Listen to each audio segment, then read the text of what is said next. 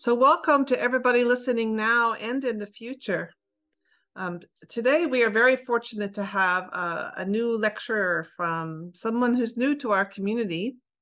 And so for those of you who don't know me, my name is Kate White, and I'm the founder and director of the Pre and Perinatal Healing Online School, where I run the school with my husband, Brett, and he's down here, and Brett Harris. And it is our great fortune to know Nir Esterman.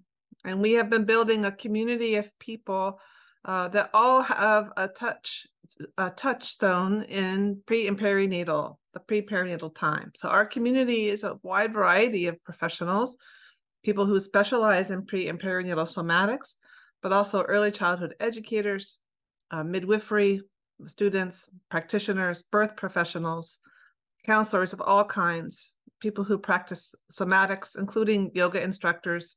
And now we are introducing to our community the work of Nir Esterman. So this particular lecture is called Shadows in the Clinic. And I'd just like to introduce Nir by reading his biography. Nir Esterman is the developer of shadow constellations, a teacher of family constellations and embodied shadow work, and a body psychotherapist in the Gringer method. He developed shadow constellations from his 20 years of practice and personal experience, which includes overcoming cancer at the age of 22, years of supporting professionals from the healing and development fields, and having a full practice for over 14 years. Nir's passion is developing interdisciplinary approaches for being present, compassionate, trauma-aware, and embodied, with a multidimensional approach to healing. Nir is based in Israel and teaches internationally. He is a staff member of the Constellation Path Institute for Systemic Constellations and the online Systemic Trauma University. Nir is a presenter at various professional conferences. So please go ahead, Nir. Thank you, Kate. Hello, everybody. Thank you for being here today. Can you hear me well? Good. So I'm excited to be with you here today. Some of you have already met, and some of you it's the first time. And as Kate said, today we will be talking and having some experience with shadow constellations and with the shadow that runs a part of what happens in our clinic with our clients and with our students. We're in for an hour and a half. I'll try to keep the theory to a minimum. So we'll have more time for experience sharing, questions and answers. I do invite you to hold in mind that, as Kate said before, this meeting is recorded. And Kate, is recorded in speaker mode, right?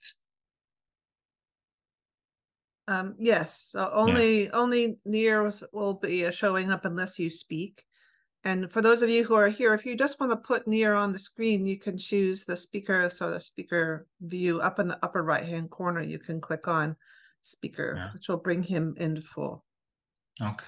So you can feel comfortable to move, to shake, to rest, to change posture, to get a drink, to eat if you're hungry. So please take good care of yourselves while we're having this journey together. I'd also like to invite you to feel comfortable. If something that I say doesn't resonate or it doesn't feel right for you, you don't have to take it just because I'm in the teacher's position today. And check within yourself.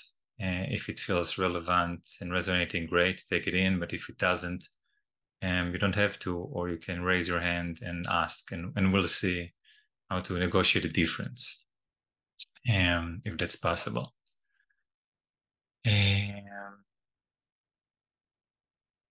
We're organized this free talk in advance of a training. I'll speak about a training very shortly at the end of the talk, so you don't have to worry about being bombarded with marketing ideas throughout the session. Just know it's somewhere over there at the end. I'll give it some 3 or 5 minutes. And my intention for you is first to experience shadow work, shadow constellations, to take something for yourselves, your professional self, your personal self, from this time we'll have together, so that you're not just listening, you're also participating and experiencing. To have fun during that time, and to have enough of a felt sense whether you like to go deeper with this work or not. Sometimes when I'm excited or tired, I'm only excited now, not tired, I speak a little bit too fast or not clear enough. If that happens, your ears are fine. Please raise your hand and let me know that I got carried away with my excitement.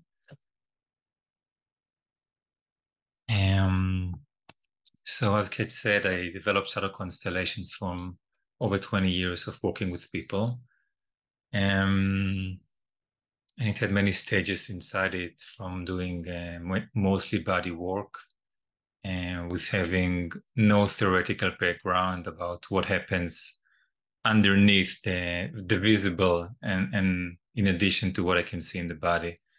No one told me there are things like transference and current transference, and why things get complicated between me and my clients, or why with some clients I seem to be doing really well, but with some other clients something is not working. And it's not because they're necessarily more traumatized than others. Like something just gets me more triggered or less present, or with less energy, or in some other cases with too much energy and too much involvement. And I needed to find a framework for me to understand what's going on. I'm also a main provider for my family.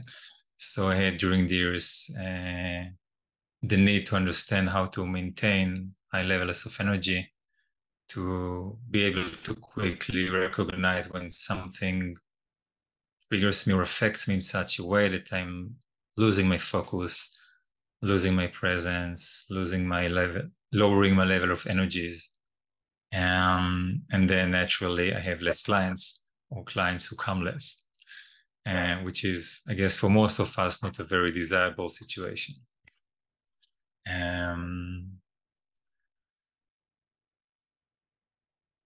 Yeah, so I come from there, and I come from the world of the shadow, as developed originally by Carl Gustav Jung, the Swiss psychoanalyst, psychiatrist, student of Freud, the big disappointment of Freud, a very interesting, charismatic, deep, dark, troubled person who brought us many interesting things, including collective archetypes, and including the ability to look at people and sort of categorize them in some ways, which is not always good, but is sometimes useful. Jung was quite a character. Probably today he would have been hospitalized in an early age with delusions and all kinds of interesting experiences about reality. Luckily, he lived in an earlier age, so we get to enjoy his genius. And despite him being quite complicated in today's ethics, very unethical, including having sexual relationships with clients and stealing academic credits and some other things. I'll not go at length into that, just to say that he's an inspiration, but a quite challenging inspiration. And we need to choose what we take from him as well. When I first met shadow work, I felt like, oh, every major step I've done in my personal process went through some form of that. Because the shadow is composed of what we deny and what we repress, what we disown. The self parts that we, at a very young age, understood to be endangering our belonging, and therefore we chose to cut them off, or at least we tried. We can't really cut off self parts. What we can do is isolate them, internally disconnect. In a way, in order to belong to our family and to our culture, we choose, again, not fully consciously, but still we choose to take some self parts and lose our inner belonging instead of having the amazing experience of all my parts belong to me. Every single part has a home within me, which is an ideal, okay? I'm not there either. Just saying it's a really amazing experience when we even get close to it. Instead of that, we choose to belong to our family, to our parents, to be protected, to be cared for, to be loved, even if for a price, to be appreciated, even in certain ways and not others. Survival. And somewhere in our lizard brain, we are first and foremost survival oriented. Only when we have our survival needs met, we can go on and develop and explore and be curious, right?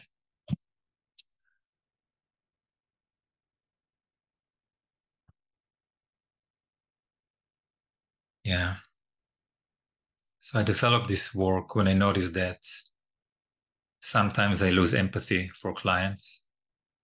And while we can recover from that and gain some deep insights and progress in therapy, it's not always what happens. And with some clients, it happens too often. So there's something going on, maybe with them, probably with me.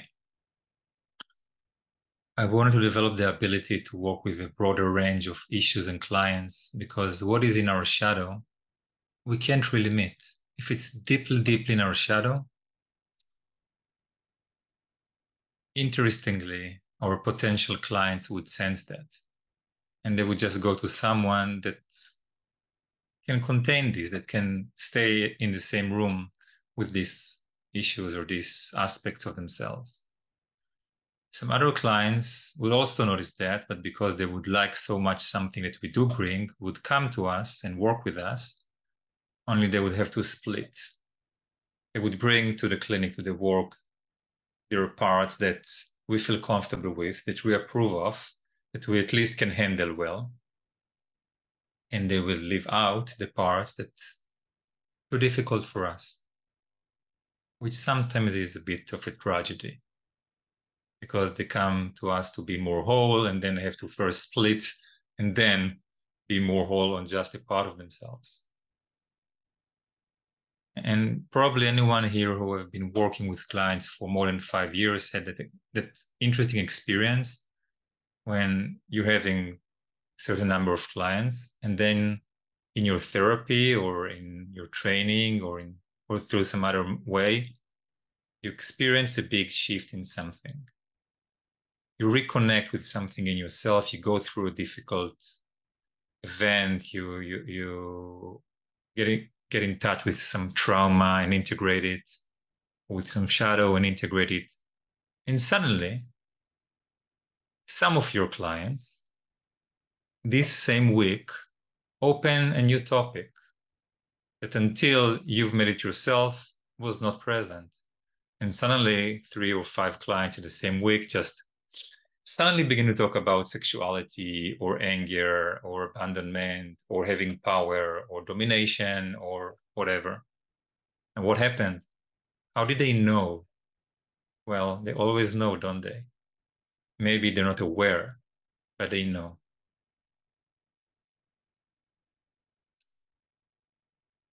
So basically, I developed the work to become deeper and safer therapist, facilitator, and teacher. And while doing that, I realized that it's really nice of me to think of my clients, but actually I'm doing it for myself as well. Because when I do that, I become nicer to my wife, or at least I can evade some of the fights. I can be more okay with different ways in which my children are acting, because they're actually doing things which are in my shadow. They're being helpless, or they're being provocative, or they're being too loud, or taking too much space. And oh, wait a minute. It's not them doing something that wrong. It's me being really annoyed and triggered because I wasn't allowed to be that. Now it becomes interesting. It allows me to be a better friend, to have a deeper sense of inner peace, because I'm more at peace with more parts of myself. And again, it's more. Okay, I'm not saying I'm perfect. I'm not any kind of Buddha, nor pretending to be. I'm just striving for more, for doing deeper work, for being in deeper peace with myself. And to be able to not just be a great therapist who comes home and is an asshole, but a good enough therapist to come home as a good enough person. Basic needs, I call that. How uncommon is that?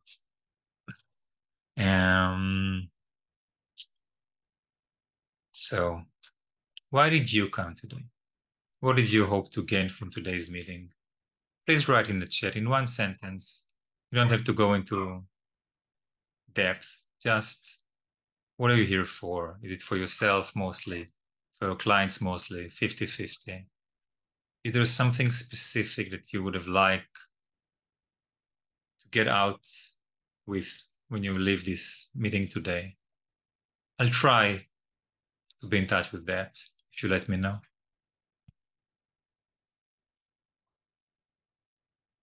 So to gain insight for personal and for clients.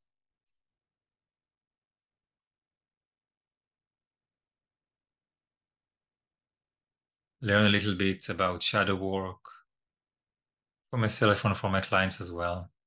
For clients, for self, for others. Learn and perceive other aspects of the shadow. More understanding for myself and in professional roles to learn about shadow work. Honestly, naming and validation. Oh, nice. To remember and learn new things that you didn't taught me and meet your energy again. Oh, thank you, Sophie. And there are some past students jumping in to visit. Relationship to perinatal issues for both. I'll try to do that. I'm not a perinatal therapist myself, but we're working on that. I've experienced this work as a client, but always benefit from understanding the context more, and for myself and my clients. To understand better how constellation shadow work can make me and those I serve be a better PP&E and a labyrinth activist. Curious about your process and deep understanding around how to work with shadows and clients. Learn to new ways to work with a shadow. Okay, stop reading. Thank you for giving me a frame of what is it that you are here today for. I hope you'll get at least something of that. And yeah. So the shadow. I like to look at the shadow as an area, a dimension, if you like, some space in our body, mind, soul, whatever, into which we push those self parts that we deny, disown, and repress. When something is truly and fully in the shadow, we can't really be in touch with it. We'll need to go through some things in life usually in order to touch something which is really 100% in the shadow. Okay. When we try to do that, we forget. We have this experience, you try to get in touch with something, and then you forget that you wanted to get in touch with it, and then you commit to yourself, and maybe to your partner or to your therapist, and then you forget again. Or just something happens outside or external, of course, every time you try to get in touch with that. That's because it's too much in the shadow. But there are lots of things which are in partial shadow. Let's say 10% light, 90% shadow, or 50 and 50. And those things we can get in better touch with. And when we do that, some interesting things happen. How do we even know we have the shadow running and what's happening in our clinic? But actually lots of ways, because the shadow is very prominent in our lives, in every relationship.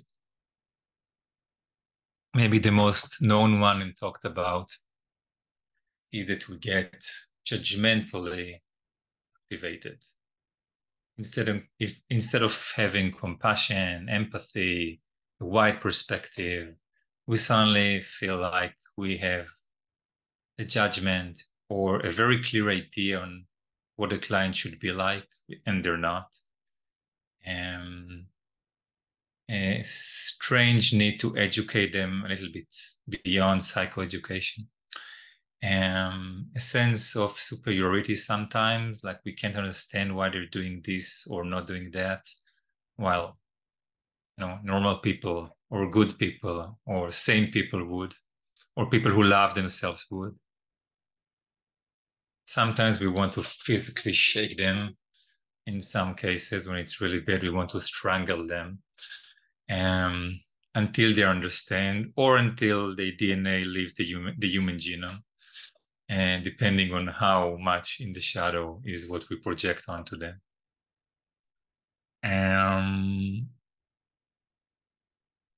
Sometimes we feel dislike, disgust.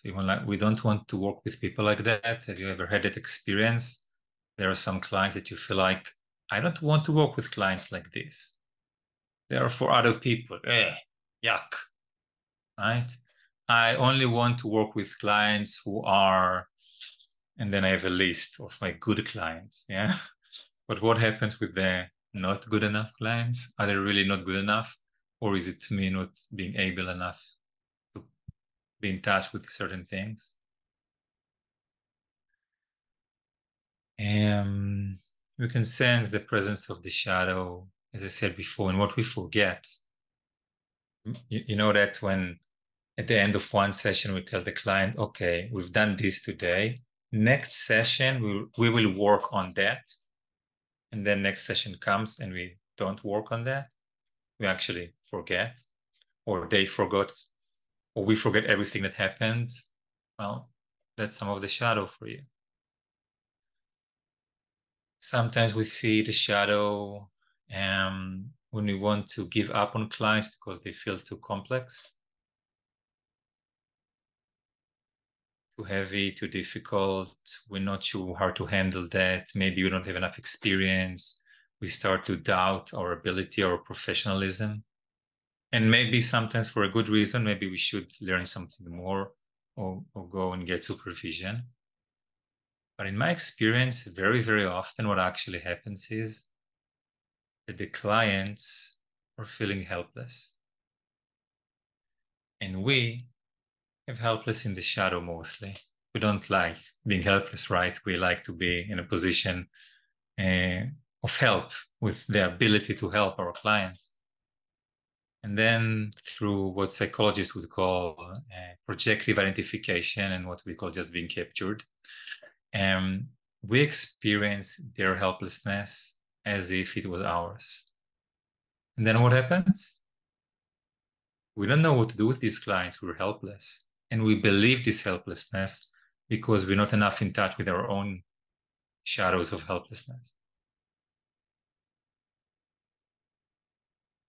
The first time I understood this mechanism, I was still doing only body work, no shadow work or family constellation. So 15 years ago, I was working with a client and I was physically working on his left hand without talking, just trying to get in touch with the experience that was held in there because it was painful. And in my head all the time, there were these thoughts running of, I should probably refer him to my teacher. I don't really know what I'm doing here. I need someone else to take control, to take over. And then I had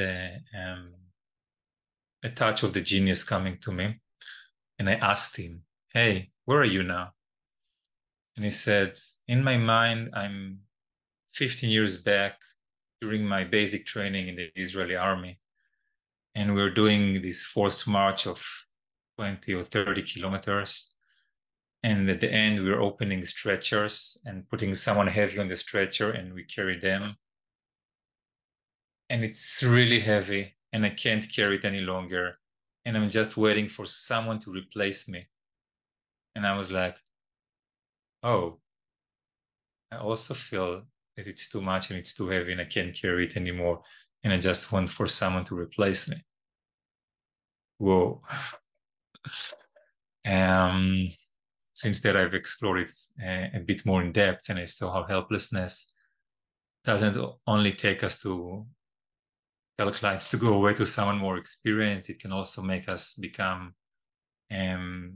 very strongly trying to save them. So going into the savior mode, or trying to shake them out of their helplessness and misery, so becoming a perpetrator. And sometimes, because we can't be in touch with their helplessness, we just don't notice it. We're working with clients, and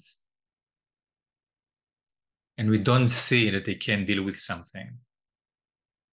And that's because we're captured or being in touch with the silent accomplice, with those who should have seen and should have known that something is going on, but didn't or couldn't.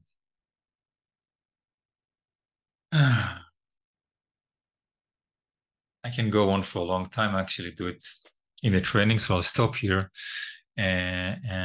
with that, and just say that there are many other ways in which the shadow influences the clinic, including attraction, erotic attraction, sexual attraction, including getting really tired. Yeah, and some others. The shadow have roots. Some of the roots, as I said before, are in our childhood. What was accepted, what was frowned upon, what made our mom say, go away from me, or disconnect internally, and we were left alone just because we cried or just because we puked or something. But some of it go further, because there is a reason that our parents, our family, our culture were not able to stay present with us. It's because whatever it is that we had in us was already in their shadow. And it was in their shadow because at some point in history, could be their own history and could be the history of their ancestors, some trauma happened. And we are left in the shadow of that trauma. After the trauma, some things were not allowed anymore. Some things felt like they would endanger life itself, or endanger belonging to that society, to that culture, to that tribe. Sometimes we know that grandpa had lots of money, but he was also an alcoholic and a gambler, and he lost all the money, and now we were stuck being poor. So we know to be in control and never to let go of control, or never to be an addict or anything, or to be irresponsible, right? Because we know where that ends. And sometimes we don't know, because we don't know that great-grandma lost 2 children in the war, and because it was before she met great-grandpa, and no one talked about that. But her grief, her undigested grief, is still alive in the family, and we still can't talk about the army, or we still can't be fully alive because deep inside we're still carrying the grief. And if we will be fully alive and happy, then we will not be in touch with great-grandma. And who wants not to be in touch with great-grandma, right? Again, unconsciously. And on the soul level. So family, this is where family constellations comes in, because in one sentence, family constellations as developed by Bert Hellinger allow us to take the difficult burdens, the disconnections, and the grief, the horror, and murder, the pain, the war, the famine, the migration, and turn it from something that is destroying our life to a source of power, a source of support, source of comfort, of belonging. And the shadow is a very clear and distinct doorway into this kind of feeling. So family constellations comes here on 2 levels. On one level, they open the entire intergenerational or ancestral level of trauma healing. And additionally, they offer us a modality, a practical way of working with both self-powered work and intergenerational trauma healing combined. So I think this is enough of a presentation.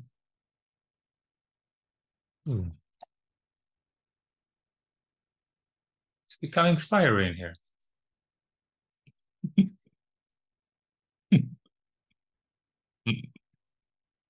I wonder what will come up now. So I'm taking a moment to regulate myself after having my nose for today almost catching on fire.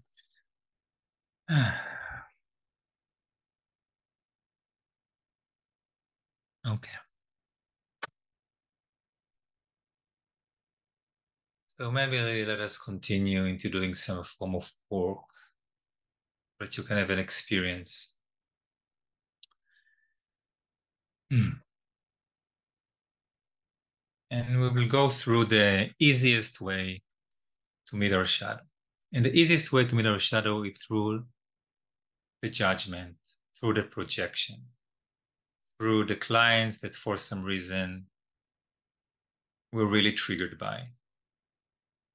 So please take a moment to think about a client. It could be a current client or someone from the past.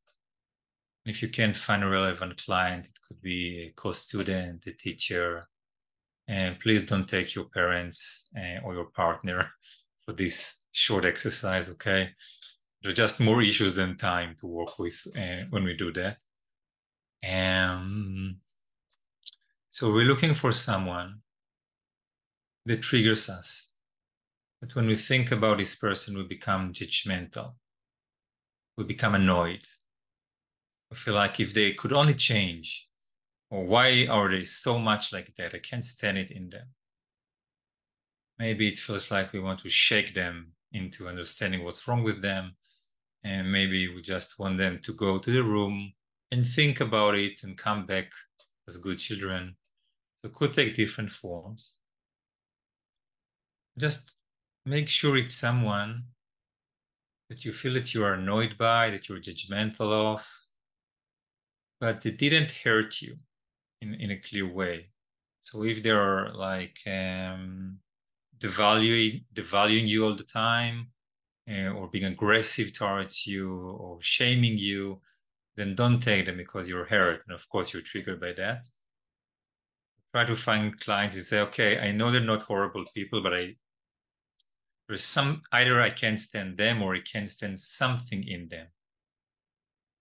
Okay? It doesn't have to be all of them, but something in them is difficult for me. And take a moment to stay present, imagining in your mind's eye or seeing in your mind's eye yourself and that client.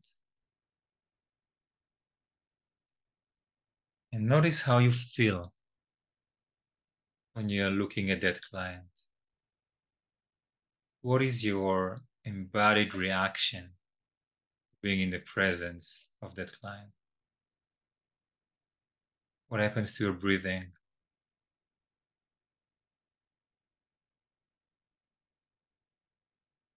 Are you open or closed? Is there any wish to move or do something in your body? Do you feel any strong emotions?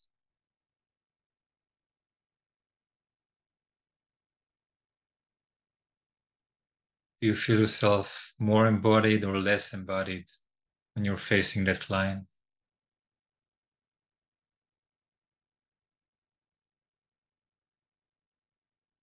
What thoughts run through your head? What images? What scenes? Maybe there are sounds or noises or music that you seem to hear. Maybe some memory comes up. Don't have to do anything about it. Just notice your reaction to that client. Notice what would you like to do to this client if you could do anything. if no one will know, if you will forget, what does your inner, non-politically correct beast part of you wants to do when you see something like that in front of you? And I will not ask you to share if you don't want to, so you can be honest with yourselves.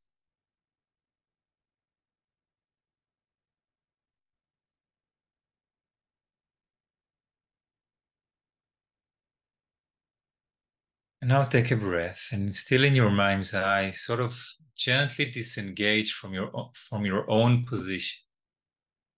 So look at the both of you from the side for a moment. Take a breath, get back to your body, and then move to the other side. For a moment, make yourself stand in your client's shoes. How does it feel to be your client? To be in your presence when this is how you feel? How much of what you feel leaks to the client? How does it affect how they feel emotionally, how safe they feel? What reactions does it elicit from them?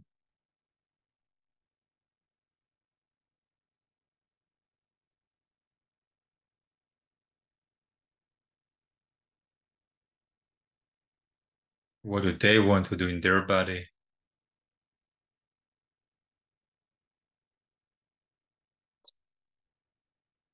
And take another breath and gently disengage. Take a moment to see if the images of yourself and your client wants to move in your mind's eye. Maybe get closer or more distant, change the angle between you two. And allow them to move or to change, maybe even change shape, to look different. Don't force anything, just notice if it is naturally happening, then allow it. And then go back to your own image. We call it representation in Constellation. So go back to your own representation. And notice how you feel towards your client now. Is there perhaps any change just by standing in their shoes for a couple of moments? Maybe yes, maybe no, all is fine. Now let's add a third image, a third representation. Listen carefully. This one is for what makes them so triggering. So it's an image or representation for the exact quality that you find so triggering in them. Maybe you know what it is, maybe you still don't know, and that's okay. Just invite your unconscious to supply a relevant image and place that image standing one step to the side from your client's representation. So now you're standing in front of your client, and to their, let's say, left, there is that thing which, this is what you can stand about. Notice, where is your attention? Is your attention now mostly on your client, or has it moved, has it shifted to be more focused on a triggering aspect of the client? If it has moved, bravo. There is a shadow of yours over there, a big enough one. If it hadn't moved yet, or if it's well split between the two, then maybe there is something else that is so triggering about that client, and you can add a representation for that as well, until you feel that your attention is, or enough of your attention is moved from the client itself to the triggering aspects of the client. But very often one is enough. Don't try to look for more. Once your attention moved, it's a sign.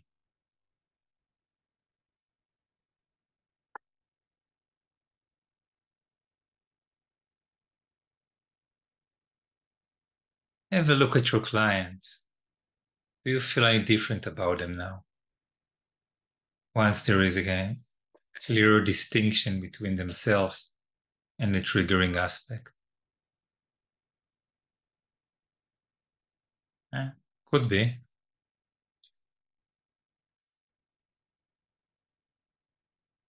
And take another breath and add a fourth representation. This one is for this same triggering aspect of the client, only this time in yourself. Even if you don't know that you have it, it's okay, repression, right? But still, invite a representation for it to come and position it next to you in front of their triggering aspect. And now again, notice, where is your attention focused on mostly now? The client, their triggering aspect, or your triggering aspect?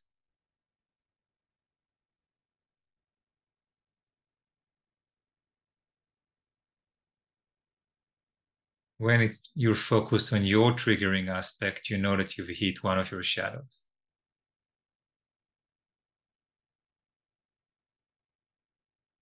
Imagine yourself turning to your shadow.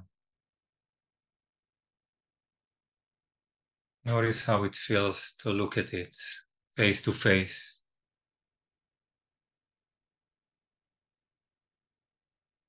Is it scary? Exciting? Do you want to push it away? Say it's not yours? Do you feel like maybe there is some opening to get in touch with it? Notice if it feels easy to look at it, or does it feel difficult?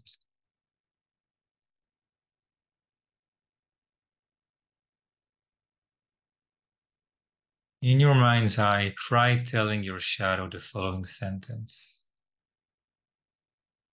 You are also a part of me.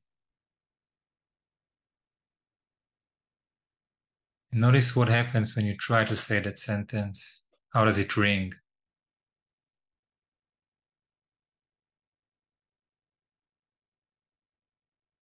Probably it doesn't ring fully well.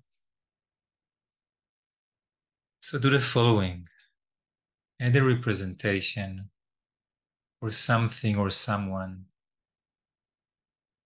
that is a resource or a support for yourself, and position them behind your image.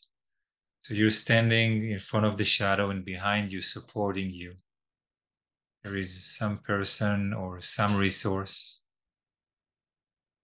Maybe it's someone or something you know to be supporting, and maybe you just let your unconscious decide what it will be that supports you.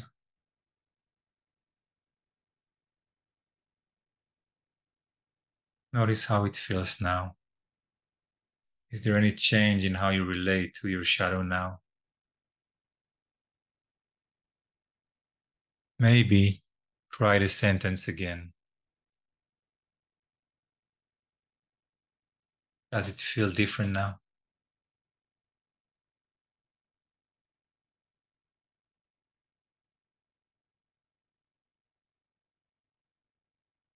Let's do it again. Let's add another representation for support or resource behind the first one. So now we have two standing in line behind us, supporting us.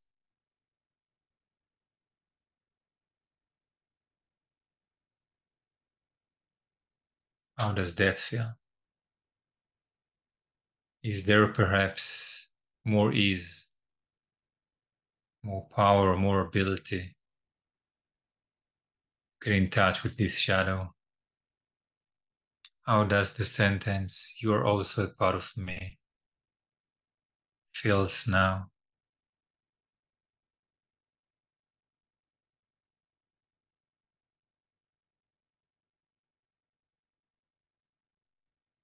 Let's do it again. Let's add a third representation for support or a resource.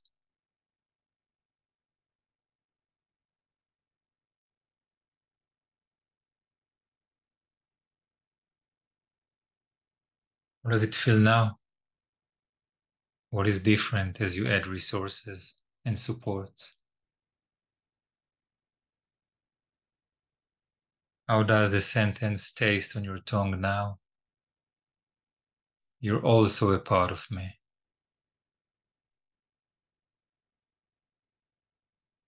For some of us, it's already easy to say. For some of us, it may still feel difficult, so please go ahead and add 1, 2, 3, or more representations for support and resources, lining them one behind the other until you feel supported enough.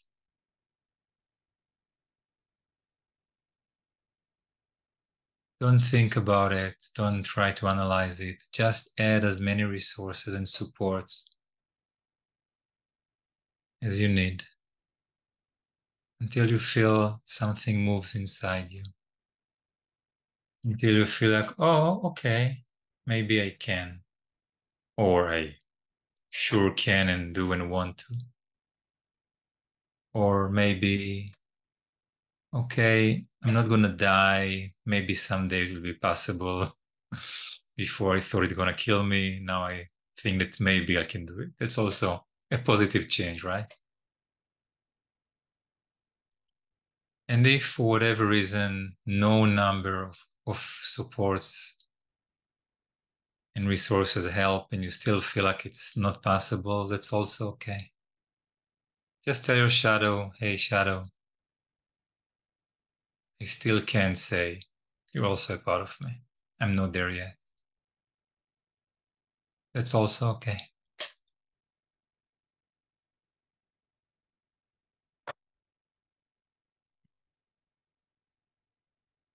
Notice how you feel about your shadow now. Notice if there is any movement asking to happen between you two. Any change.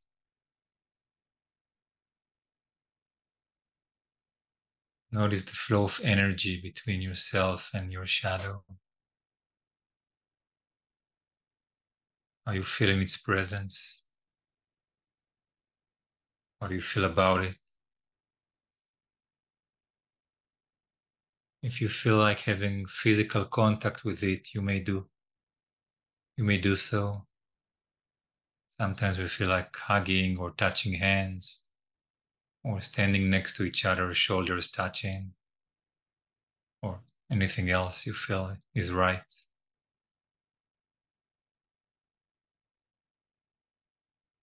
Notice how it feels when you change your relation to your shadow.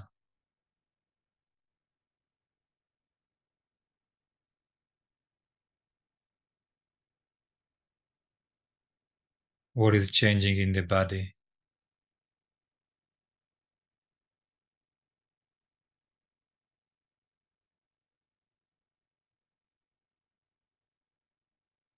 Now please turn back towards your client, the one with whom we began this journey. Don't lose your hold on the shadow. You can still be in touch with it. It's here anyway. But go back to look at your client and notice, how do you feel about your client now? Has anything shifted in how you look at your client and how you feel with your client?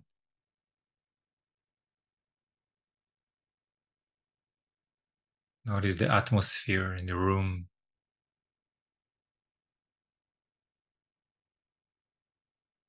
Is there perhaps something more possible now than before? Or maybe something that shouldn't have been very possible is now not so possible.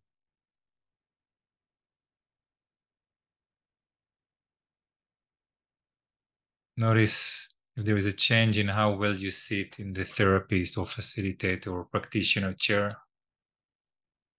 How comfortable are you now in your position in relation to this client?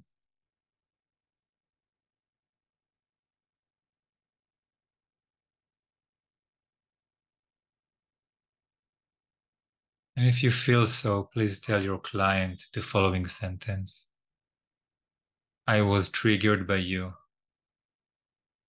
because I was triggered by this triggering aspect of yours. And I was triggered by it because I was not in touch with it inside me.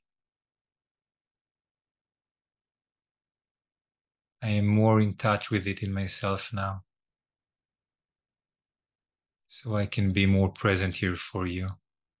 I can see you better now.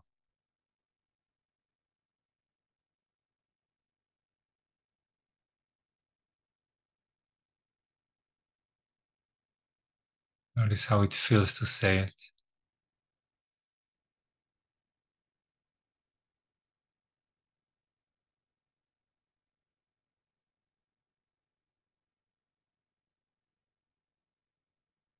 And then gently disengage from your own representation. Take a breath and turn yourself and step on the representation of your client. To have a first body experience of what it feels for them when we do our shadow work.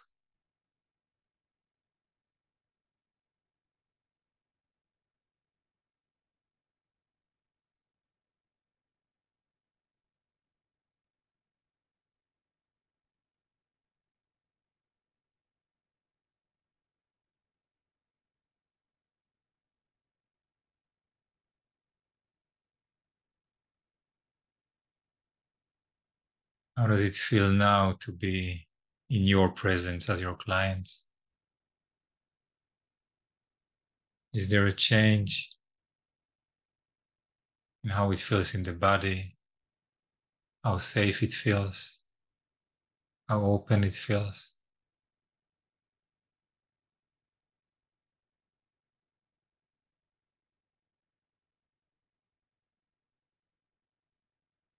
And gently disengage from your client and from this entire in your mind's eye constellation, shadow constellation.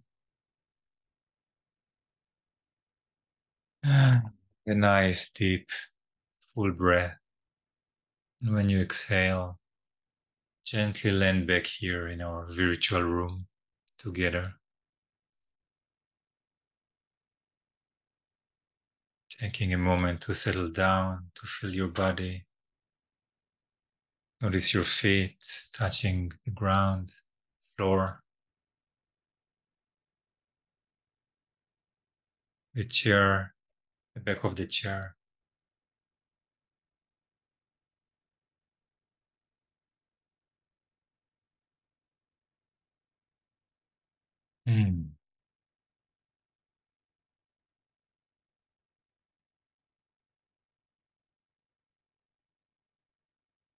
How was it for you? Would you like to share your experience, what you found out? A meaningful moment, a difficulty?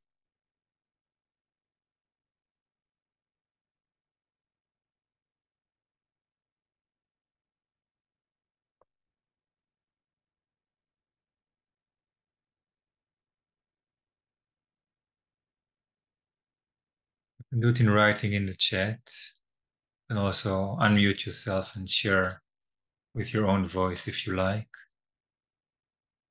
I already read it. It was whoa, powerful, heart-opening, compassion and tears. Thank you, Connie. Nir, I was Sure. in the process and did what you said the best that I could, and I found myself getting sleepy, and I'm thinking, am I falling asleep on my own shadow process here? And I wonder, it almost felt hypnagogic to me. Yeah. So the shadow is somewhere at the edge of our consciousness, and one of the typical shadow triggerings are becoming tired, falling asleep, becoming heavy, like this joke about a patient spilling their guts and a psychologist falling asleep. And it's not because they're bored, it's because they've been shadow triggered, but no one told us that. Yeah, the constellation in the mind side can sometimes feel a bit hypnotic as well. They're not actually hypnotic, but they are going to some deep place inside us. So it's perfectly fine if you fell asleep or you fell sleepy. Different shadows would elicit different reactions from you. Working with different people, working with groups or with different partners, you will have different experiences. Aileen, please. My experience when you asked me to look at my shadow is I was not even willing to turn and look. And as you were asking to bring in supports, the first couple supports didn't help. And then, you know, I've been working with you, and what I brought in was the way that you joke and laugh about the shadow. And so there was this humor that came in. And when the humor came in, then I was able to look because it didn't feel so threatening. It felt very threatening to look at that shadow. And by the end of the experience, when I was just reflecting, I was thinking about a conversation I was having with a parent of a child just this week, who was working with me professionally. And I said, in the beginning, just do it yourself and just show him how he would do it. You know, don't force him to do it. Don't expect him to do it. Just model it, and he'll just learn how to do it, just as he's learned many other things. And that's where the compassion came in. I mean, there's still kind of a hard part that still puts myself above this client. And, you know, I'm interested in working with that. But there was also that neutral place that knows when something is modeled with compassion, and from that neutral place that that is something that is most effectively then internalized by somebody else. So, thank you. Thank you, Aileen. I consider humor a very important resource. I use it a lot. Sometimes a little bit too much, but I try to keep the balance. And sometimes when things are just too horrible to face, humor is our best ally. And coming from Israel and from parents who were children in the Holocaust, humor, best friend. Thank you. Iran, please. Yeah, I was thinking about my client who I felt just tries very hard, too hard, and then I realized that it's a shadow in me for to be trying very hard for something, and then but then it also put me in touch with the vulnerability and the feeling of smallness where it comes from, feeling scared that I'm not, that there is a gap. But so therefore trying very hard. So as soon as I got in touch with that. I think the shadow. I don't know which part is shadow, but I think the shadow was the vulnerability and the scaredness of being too small for the situation or the context, and therefore trying very hard. I felt a rush of compassion. I felt a rush of compassion for her and for me, and I just visualize like myself putting hands on shoulders of a younger, smaller me, and that felt very reassuring. And in terms of resources, I realized that it's like difficult, but even the opportunities are my resources. The fact that I got an opportunity and something in the universe has faith that I can do it, I can rise to it, is a resource. My family is a resource, and then I just felt a lot of compassion for myself and for my Thank you, Irani. So really, one of the signs for the shadow is that we try too hard. Like there is something unspoken or unacknowledged in the room, which has effects. And if instead of being able to relate to it, we try to compensate for it. And that's also a sign that there is something in the shadow here. And yes, very, very often the shadow is created at a very young age, and when we are under-resourced and under danger of being excluded from the family. So when we can resource ourselves and get in touch with our family, the bigger aspect of the family, it's a very big resource, and then we are able to get back to that self-power and say, okay, now we can meet, now we can embrace each other, now we can get in touch. Thank you. Claudia, please. Thank you for having me here. So I have a client of mine who was actually choked by her partner, and you know, I know that she reminds me of my mother. That she has these mother whiffs, and I've done a lot of family constellations with my mother. I'm able to take life from my mother, but there's still some nuances there that are almost like a glimmer, you know.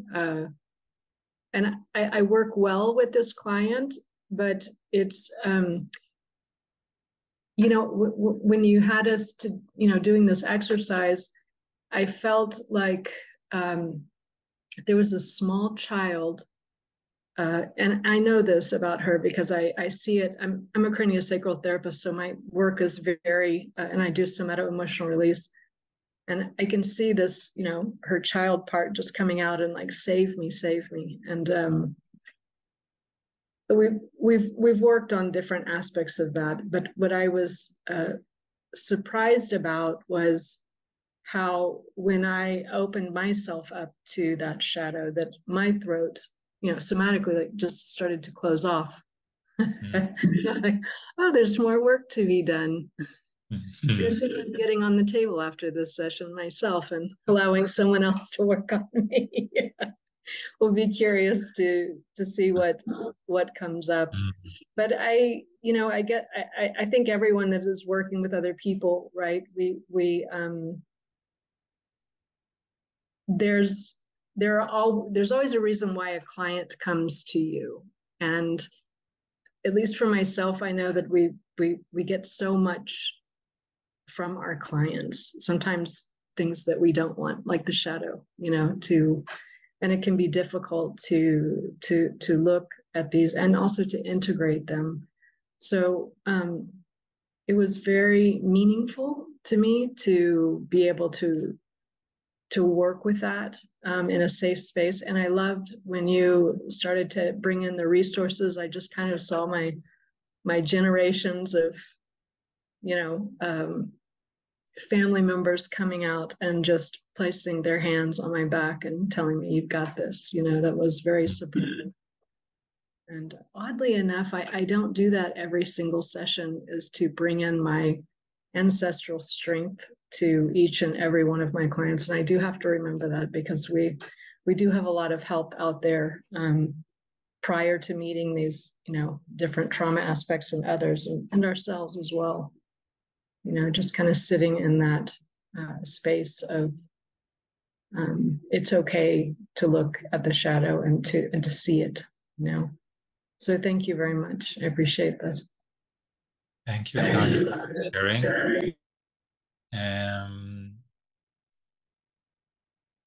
Would you like me to offer one small thing you could do with this client even right now? Yes. Okay. So again, imagine yourself and the client in front of you. Notice how you feel towards her, including that glimmer of mother.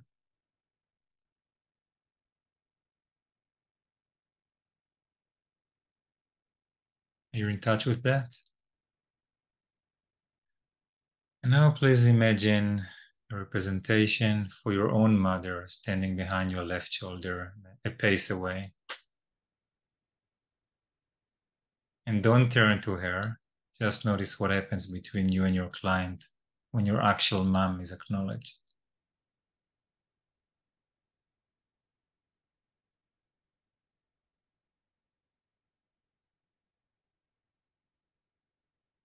How does it feel now? It feels like my mother is trying to fight for me and ward off a lot of things. In fact, she herself is a very small child. She's done no work on herself, and I feel weighted, like I'm being pulled back on the left, kind of leaning to the left and being pulled back. Yeah. So she's definitely someone that. How do you feel now about the client? That I can see her and meet her where she's at without being distracted of the parts that I'm working on separately in that. Okay. You know, the discernment, right, of what is mine, what is hers, right? Yeah.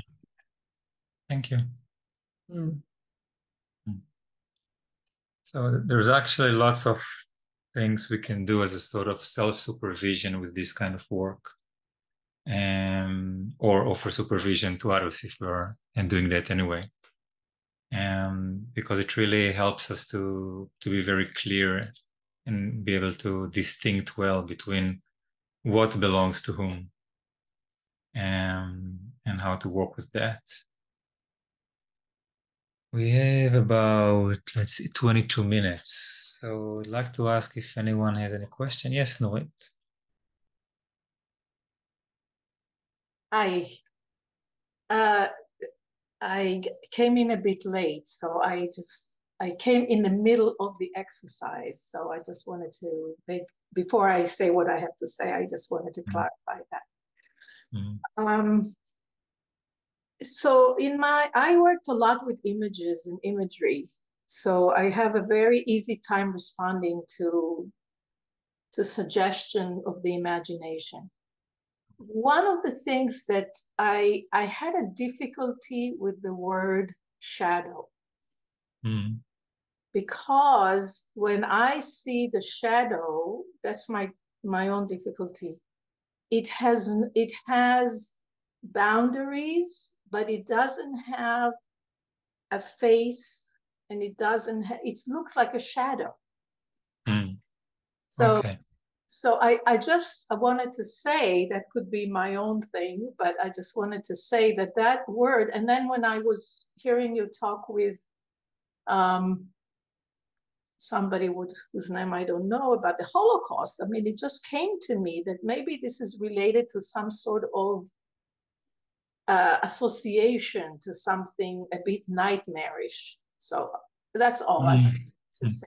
So thank you for bringing this aspect. Let's see what I have to say about it. First, the first 25 minutes of this meeting were dedicated to describing what I mean when I say the shadow. Oh, okay. So I'm sorry. No, that's okay. That's okay. And during the exercise, when we got to the part where you can look at your shadow, it was already clear that it's a self part or an aspect. Okay. But I think that beyond being lay or you're actually touching on something very important, because what you sense is very often how we see not a specific shadow, but the archetype of the shadow. Okay. The sum of all shadows. And so when the shadow with the capital S is being embodied in our imagery, then sometimes it looks like that. Sometimes people have dreams with someone dark without a face following behind them. That's the shadow archetype. Okay. So what you saw is real, and to the degree that we can talk about the psyche as real. All right. So thank you for adding this as well. Yeah.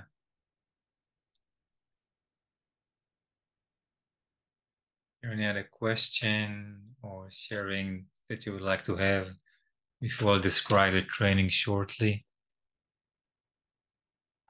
I put it in the chat, Nir, but I'm wanting to be clear with both my professional and my personal writing. And how can this shadow work be adapted to that? Okay. So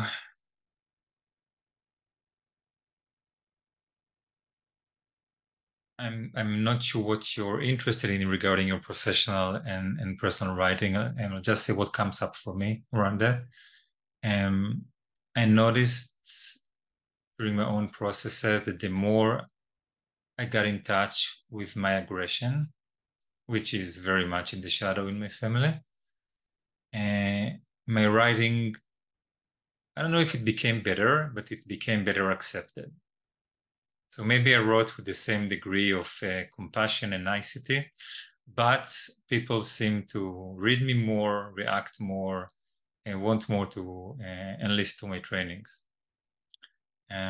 So that's maybe a partial answer, but I hope it's useful. In general, when we are writing, for sure, in a professional way, we're actually writing from our professional persona. And our professional persona, like any persona, is something that we build in order that our shadow will not be seen. So writing from the persona is maybe limiting in some ways.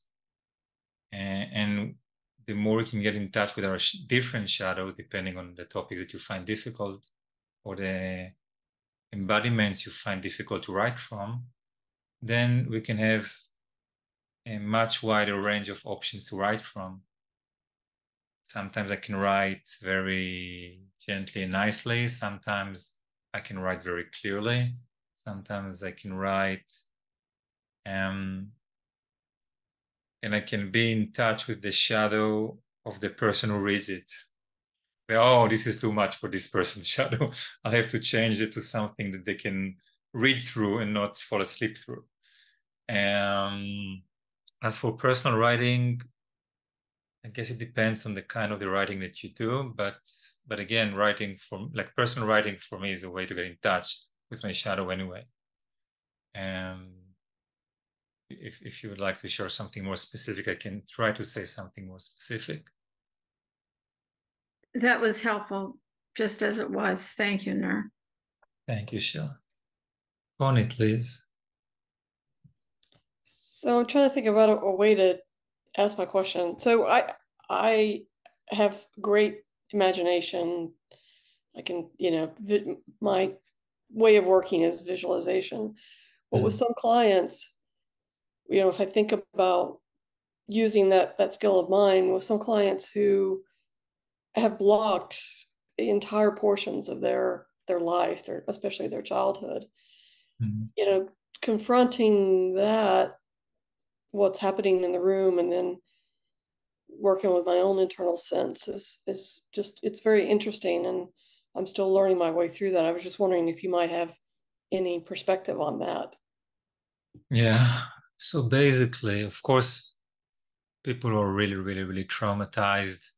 And it's more than just shadow work, right? Shadow work would be just an aspect of what we will be doing with them and with ourselves. And in a way, I consider a good shadow work practice should be 90% for ourselves and only 10% to do with our clients. Because more often than not, we are the limiting factor, not our clients. What we can't be in touch with limits what can happen in the room. And so even if your client isn't doing or isn't being able to get in touch with some really difficult aspects, if you can, she'll have a much better chance. That's my experience. Also with clients who are more traumatized, often the transference relationship is more complex. So again, we want to be clear about our shadow so that we're not getting captured blindly into the transference and can work with it more professionally. That's the short answer. The long answer is come to the training. Okay. I'll say just a few words about the training. Then if there is anyone here who already worked with me and would like to say a few words about their experience, I'd really appreciate it, but you're not under any obligation, of course. So I hope this was meaningful for you and that it resonated and gave you enough to chew on to have a sense if you like to have more of that. What will we have in the training? The training is a 10-week training. Once a week, we'll meet for 3.5 hours. We will have time for sharing in questions, time for theory. In each lesson, we'll cover different type of theory. So basic shadow stuff and the basics of family constellations. 2 lessons dedicated for shadows in the clinic, part of which you've seen today, but not all. Cultural shadows, collective shadows, golden shadows, which is related to being envious and jealous and attracted. Shadows of helplessness, which is a major topic for any professional helper. Shadows of aggression and vulnerability, that's for you, Sheila. Shadows of sexuality and some important points in working with sexual trauma. And the last lesson is shadows of death and goodbye, as death is also an important part of what we're working with ourselves and with clients. So I chose all the topics which I feel come from the core of what we should be in touch with as professionals. This is just the basic training. Afterwards, in January, there is the advanced training, the Shadow Strikes Back, which goes more collective, more into shamanism and witchcraft, and at the same time more into how to build structures and more finely on the technical aspects of the work. And you have to do the first one to get to the second one. So also another good reason to sign up for this one. We'll have in each session, we'll have self-practice and either group work or working in pairs. I will also really encourage you to practice with each other in between. There will be a WhatsApp group so that we can have questions and answers and get support. It's a very experiential process. It's not easy work, okay? I may be shooting myself in the leg, but it's not easy work. It's intense emotionally. And I require that you either be in therapy or at least have the phone of a therapist you trust in case you need support and for whatever reason. You will not have to do anything you don't want to do, but just going to the shadow by definition is somewhat challenging. However, it is very rewarding, very powerful, very healing. Yeah. I consider this basic shadow constellation training as a sort of a roadmap to getting in touch with like major items in your shadow landscape. And I offer myself as I can say by now, an experienced guide to this shadowscape. Having been doing these trainings for the last 7 years, and this will probably be the 40th training or something like that. I've been doing them in person and online, in Israel and all over the world. Yeah, so if you have questions about a training, Kate has all the practical details and she'll share them. She already shared them in the chat. If there is anyone here, Kirsten Suarez here will be our assistant in the training. Kirsten took both the first and the advanced training with me. and she's also a certified facilitator from the Constellation Path School, in addition to all her PPN and being a midwife and all other good things that she brings. So baby parts, Kirsten is here to help support you. To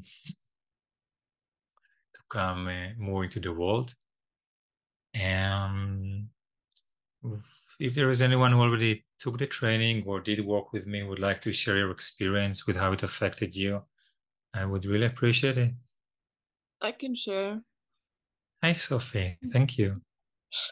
I mean, I don't know what to say, but when you said it's heavy, I said, yeah, it's heavy, but it's worth it.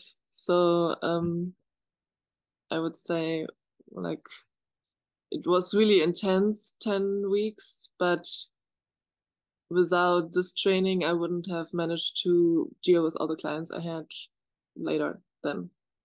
It was really, really helpful. Like, not really that I was using your work that much, but it was like the backbone. You gave me a good backbone, and I'm really thankful for that. And also thank you for this session. It was yeah, it was really nice. I'm really glad to hear. I can recommend, like, to anyone to work with me. Thank you, dear Sophie. Yeah. Bye. Goodbye. Thank you. Good luck.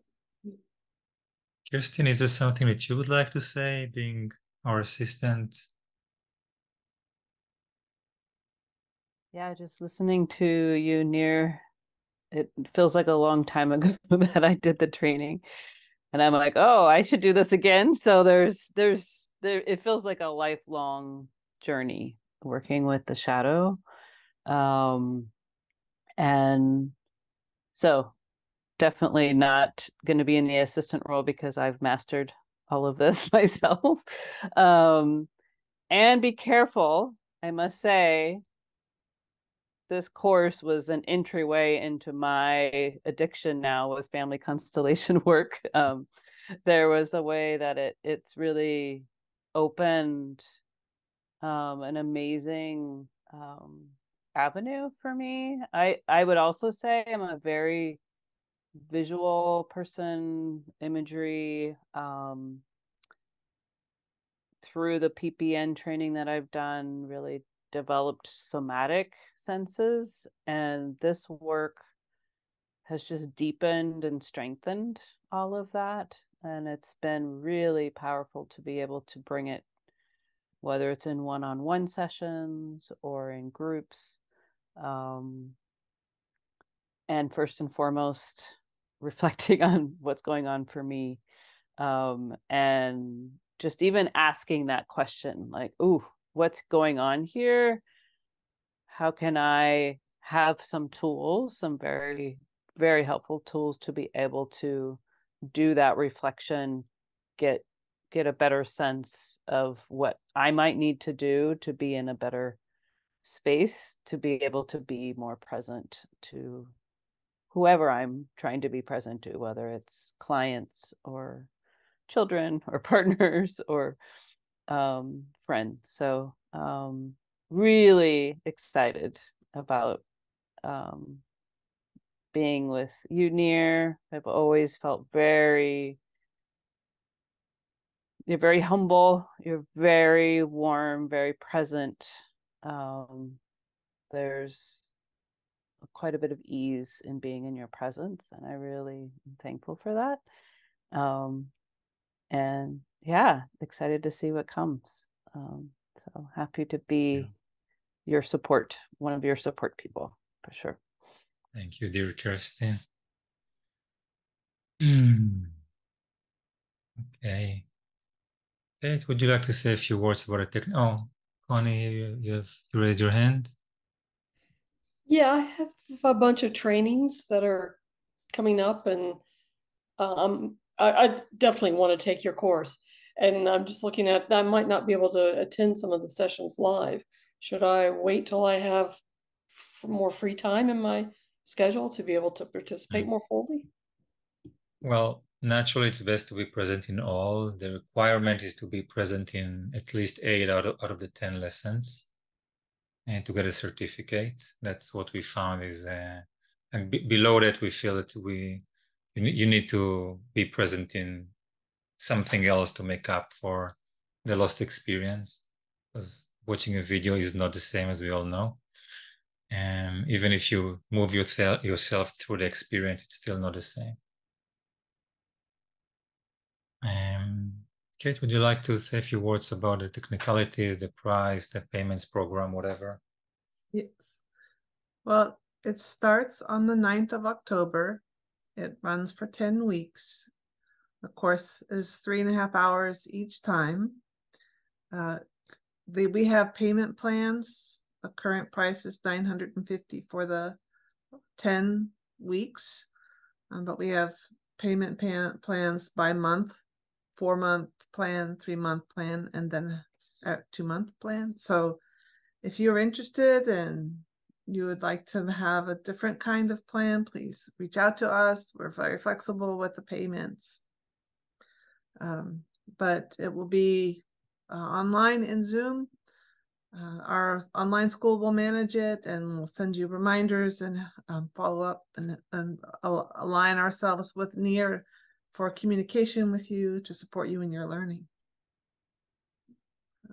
Nir, is there any more that you would like for me to say? You say the price and the payment options? Mm-hmm. Yeah, it was $950 for all the 10. And then you can pay two payments of $475, 3 payments of $317, or 4 payments of $237.50 so far. So yeah, and there is an early bird price, right? Early bird, well, yes, early bird ends September the 4th. So early bird is $850.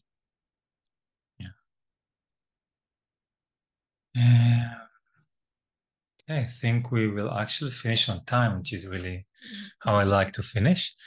If you're left with any questions regarding the training, please feel free to contact me directly or through Kate if you're more comfortable with that. My email is nir.esterman@gmail.com, and my website is niresterman.com. Also, if you are left from today with any overwhelm or difficulty which doesn't go by itself or after a day or two, please let me know and I'll help you disentangle from whatever came up, so that you're not you're not suffering for nothing. In general, pain is okay. Suffering, I prefer to minimize, because it usually means that we are somehow entangled or somehow fighting things we shouldn't be fighting. My email, let's see. Got it. Got it. Thank you. I'm really looking forward to see you in this training or in any other way. Yeah, thank you for being here today. I appreciate your time. And I hope to see you soon. Thank you. Thanks for coming, everyone.